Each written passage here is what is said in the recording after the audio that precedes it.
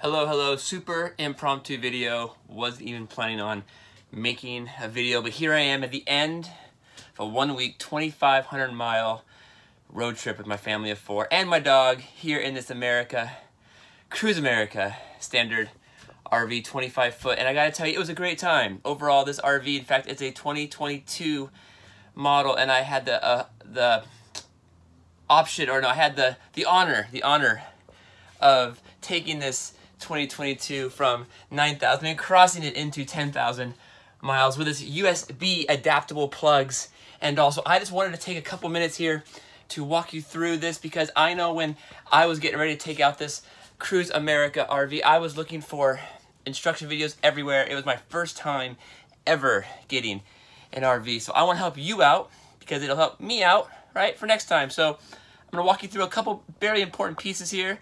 So let's go ahead and take a look at some of the buttons here on your screen. Battery button, you want to see that full all the time. Fresh water, if you're going to use your water reserve, making sure that's full and you can fill it up when it's empty. Your black water right here, that is going to be your sewer. You want it empty, or at least, you know, until you use it. Gray water, that's your showers and your sinks. And of course, that will tell you the status as well. This is where you're going to turn on your water pump if you want water power. Here's how you turn your water heater on. I recommend about 10 minutes prior, so that propane can go ahead and heat up your water for you in your showers and your sinks. And this is going to be your generator right here. The new models have USB plugs. Super exciting. I thought I was going to need an auxiliary adapter looking at some of the older videos, but even up here in front, you're going to see that there is a USB plug for you to plug your phone into, which is great because you get all your streaming radio music as you're cruising through America's beautiful scenery. Now, as far as the connections in the back, of course, it's your table. The best way to get this table converted is just you lift up on that real hard, real quick, give it a good push up, you won't break nothing. This pull comes out, it removes itself from the floor and the table. You lower it down to that lower little hook down there, little shelf down there. By lifting this thing, kind of come up with a lever, it kind of moves on down flat after you've gone ahead and removed these cushions, of course.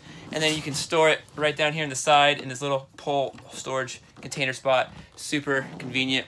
But again, you just push up on that real fast. It dislodges this pull from the table. You take it out. It's all good. Make sure you have these pads removed before you do that. And then this thing will go right on in and hook in that lower level there to form this, of course, bed here in the RV. The pad right there goes over this little cove, so of course that makes it a nice long queen size bed. Full refrigerator. This is the newer model. When we got it, the lady did not know how to turn it on, so let me show you. Of course, you have the power button, the mode button. It will use propane while you're driving unless you have your generator on. But if you have it on the A with the little drip symbol, that will be the gas, the propane. Once you hook up at a campsite, it will automatically switch to your electric, to your plug-in. But to check that, just hit mode. You should see a little socket plug. That'll tell you you're on electric.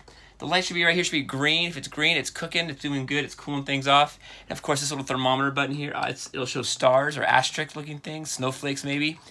I put it all the way to the top to keep that nice cold, to keep my waters very cold, kept my waters frozen, in fact, in the freezer, kept all our food perfect for our week-long trip. And of course, here you just have this nice refrigerator that you can use.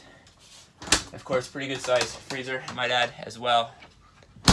Now this gas grill, it's amazing. It's an actual good grill burner. I know in some of the older videos I saw it was flat, smaller grill, so it's a nice grill, 3-burner grill here. Microwave, you have a hood light, and of course fan with a big sink.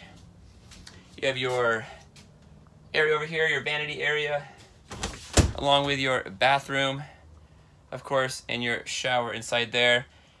Don't plan on having a lot of room to move around in there, but hey, you're camping, right? What's the big deal?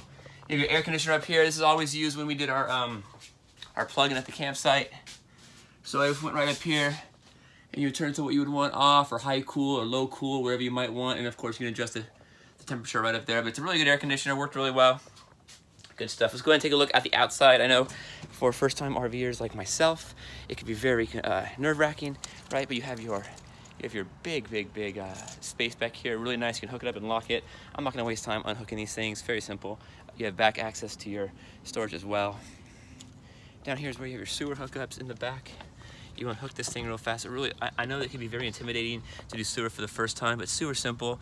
You have a black lever and a gray lever. The black lever is the sewer. The gray lever is your shower and your sinks. My recommendation is, of course, you take out this hose that's in there. You take it out. This black end right here hooks into the under end down there. Of course, the other end goes into the sewer at your campsites. I would recommend doing the black lever first, as that is your sewer.